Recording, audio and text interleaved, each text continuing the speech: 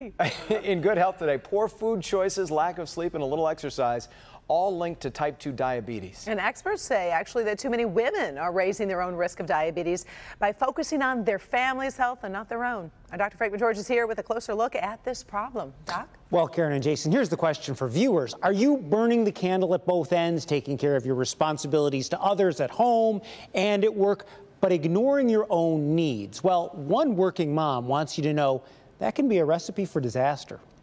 So we want your blood sugar, in theory, 125 or less. Becky Wood knows how much that number matters. The single mother of two developed type 2 diabetes at age 40. She thinks her career as an interior designer, working up to 60 hours a week, played a role. I think the stress, the food choices, the hours of not sleeping enough, and the focus is, as a single mom, being able to cover all the bases, make sure everybody's okay. Dr. Donna Casey has seen many women like Becky sacrificing their own health for others. But she says type 2 diabetes can be managed and in some cases reversed. Losing weight and changing your diet has immediate results. It's shocking what we see, how quickly people can turn themselves around.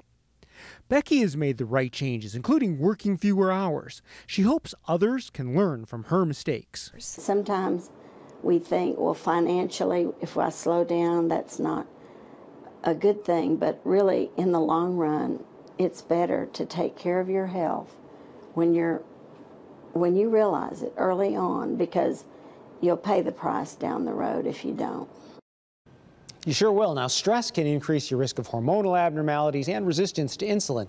And a lack of sleep can actually raise your diabetes risk in multiple ways by interfering with the body's metabolic processes and making you more likely to eat poorly and less likely to exercise. Back to you.